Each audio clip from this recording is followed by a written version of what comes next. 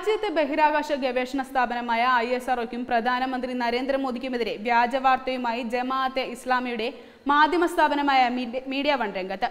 ചാന്ദ്ര പര്യവേഷണ ദൗത്യമായ ചന്ദ്രയാൻ 2ന്റെ ലാൻഡർ കൃത്യമായി ചന്ദ്രോപരിതലത്തിൽ ഇറങ്ങാൻ സാധിക്കാത്തതിനെ തുടർന്ന് പ്രധാനമന്ത്രി ഐ.എസ്.ആർ.ഒ മേധാവിയെ ശാസിച്ചെന്ന രീതിയിലാണ് മീഡിയ വൺ വാർത്ത നൽകിയത്.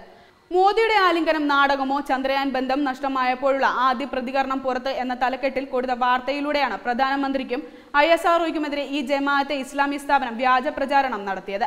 വിക്രം ലാൻഡർ ചന്ദ്രോപരിതലത്തിൽ ഇറങ്ങിയ ദിവസം ഫേസ്ബുക്കിന്റെ ഔദ്യോഗിക പേജിലും ഐ.എസ്.ആർ.ഒയും ചടങ്ങുകൾ പൂർണ്ണമായും ലൈവ് ചെയ്തിരുന്നു. ലൈവ് തുടങ്ങി 57.11 മിനിറ്റിനുള്ളിൽ പ്രധാനമന്ത്രി ഇരുന്ന ഗ്യാലറിയിലേക്ക് ഐ.എസ്.ആർ.ഒ ചെയർമാൻ കെ ശിവൻ എത്തുന്നതും അദ്ദേഹവുമായി ആശയവിനിമയം നടത്തുന്നതും ലൈവിൽ വ്യക്തമാണ്.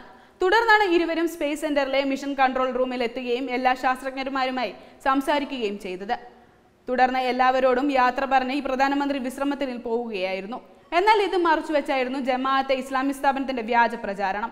പ്രധാനമന്ത്രി നരേന്ദ്രമോദി ഐ.എസ്.ആർ.ഒ ചെയർമാൻ കെ ശിവനെയും സംഘത്തെയും ശാസിച്ചെന്ന രീതിയിലായിരുന്നു മീഡിയ വൺ വ്യാജ പടച്ചുവിട്ടത്. ഇതേ തുടർന്ന് പ്രതിഷേധം ശക്തമായതോടെ മീഡിയ വൺ വാർത്ത ഡിലീറ്റ് ചെയ്യുകയായിരുന്നു. ചൊവ്വാഴ്ച ഉച്ചയോടെയാണ് വാർത്ത ഡിലീറ്റ് ചെയ്തിരിക്കുന്നത്. ഐ.എസ്.ആർ.ഒയ്ക്കും പ്രധാനമന്ത്രിക്കുമെതിരെ വ്യാജ വാർത്ത നൽകിയ ജമാഅത്തെ ഇസ്ലാമിയുടെ മാധ്യമ സ്ഥാപനത്തിന്റെ സമീപനത്തിൽ പ്രതിഷേധം ശക്തമാണ്.